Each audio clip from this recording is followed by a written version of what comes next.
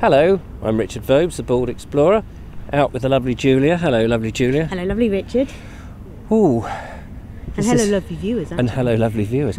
This is not our hometown. Where are we today? We're in Brighton. We are. We're at Preston Park in Brighton. We're on mission today because there's a tree that we have not really investigated. I think I've seen some in hedgerows,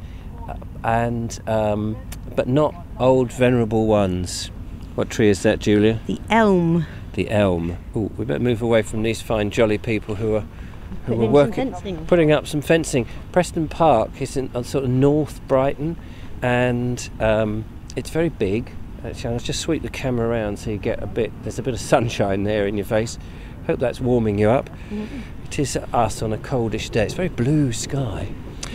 But Preston Park is home to the Preston Twins. These are two of the oldest elm trees in the country, alleged to be 400 years old, planted circa 1613, I read on a webpage this morning, so it's got to be right.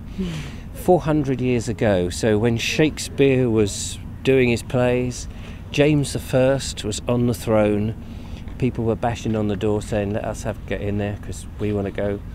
And it's been here all that time, and since then this park, this sort of Georgian stroke Victorian park, I can't remember, it was about 1823 I think this park became a park. Now, the elms that I want to see, the Preston elms, are somewhere down there, so... That away, that's where we're going to go. So are you going to join us? I hope you do. Come on. Now, Julia, I'm quite keen to see what the leaves look like on an elm, because they're the one tree that, as we said at the beginning, you don't see many of now, and I'm not that familiar with them, so I'm not quite sure what I'm ready to look for. I know that the park has a number of elms. In fact, there's another 2 venerable elms down on the south side that might be worth looking at, but it's the Preston Twins I'm keen to see. But one of them, I understand, had a terrible accident. Oh no. And had to be, I thought you said it had to be put down. I think it had to be chopped down, and there was a bit of a hoo-ha. I think they managed to save some of it, so I'm very keen to see if we can find them and see what the state of play is. I went on the Woodland Trust website, which was able to pinpoint it exactly where it was.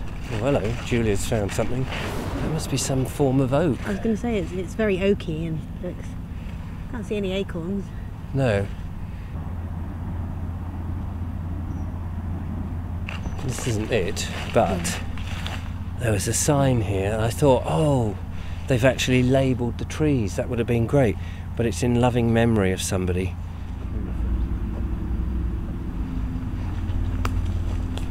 Here's a tree, but this is not what we're looking for. I don't know what it is, but I'm floundering a bit now because I can't quite identify it from these leaves. Here, look at these tiny little leaves.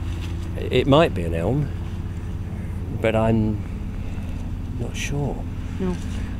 But this is what's intrigued me particularly. Look up there. Look at that. It's like there's a root system going on from that branch. That is bizarre. Look underneath it. It's like it's, like a primitive home of some ancient man or a human nest that has been put into the tree. It's the most peculiar thing I've ever seen. You know, you see, what's that stuff they hang up at Christmas time that you see? Mistletoe. Mistletoe. Yeah. You know, you see mistletoe in trees. Yeah. In lime trees, I think, a lot of it. Where it looked like a big ball of that, but it looks, from the other side, it does look like it's growing, doesn't it? Yeah, it also looks like a very, very big crow's nest. Yes. An actual crow's nest. With no actual entrance, unless the entrance obviously is at the top. Yeah. Still haven't found our elms yet, though. No. I want to know what this is because I like the very deep fissures on there, very straight.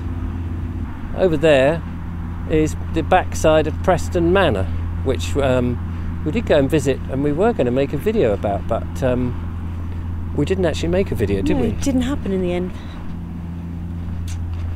The intrepid explorers seem to be... oh, wait a minute. Hang on. Those things you saw. Oh, yes. Now, somebody said this tree... We did this at Beach House Park. Somebody said this tree, with its long thing, was a runner bean tree. Yeah. That was obviously the common name, but I think people have been making suggestions of what it was. Never mind that. Here are the elms that we wanted to see. This is one of the twins that had the accident. Part of it came down, and they've managed to salvage a little bit of it. And then on the right of the screen is the second elm. I've got to go and have a look and try and identify these leaves and look at the bark structure. Isn't that amazing? Just come round and see this one first of all. This is the poor one, 400 years old. Look at that, hollowed out. They clip the or prune the canopy so that the structure isn't too heavy up atop, but it seems that this one had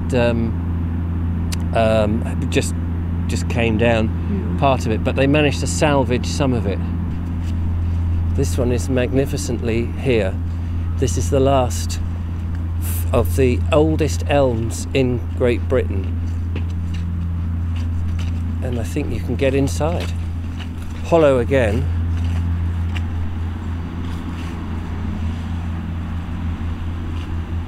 Let's have a look inside.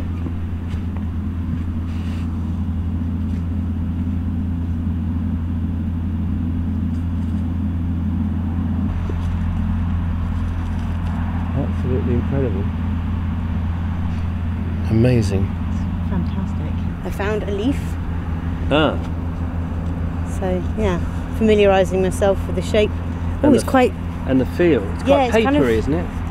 No, it's kind of hairy. Oh, hairy, yeah. Yeah, it's like slightly furrier on the back, more of just rigid hair on the front. Yeah, you wouldn't think that to look at it. There's a sign here with some information about the trees, the Preston Twins.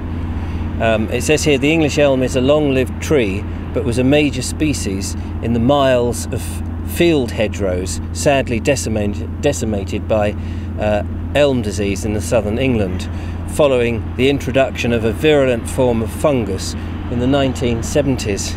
So it's not been that long since a lot of the elm trees have just fallen and disappeared. It does say that these hollow trees are estimated to be 400 years old, with a girth of 6 metres.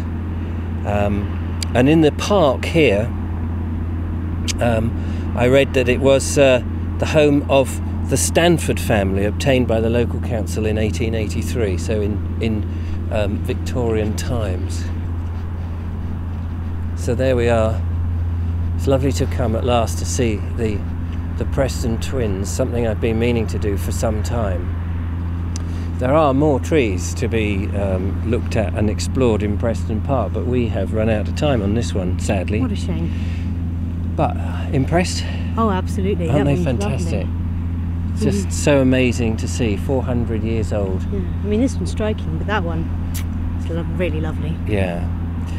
Well, that's it for us today, but do join us again when we go out exploring again. We'll do more tree identification and that sort of thing. And I'll remember my gubbins. Yeah, remember your gubbins, and I'll try and remember some facts. But until next time, do give us a thumbs up if you've enjoyed the video.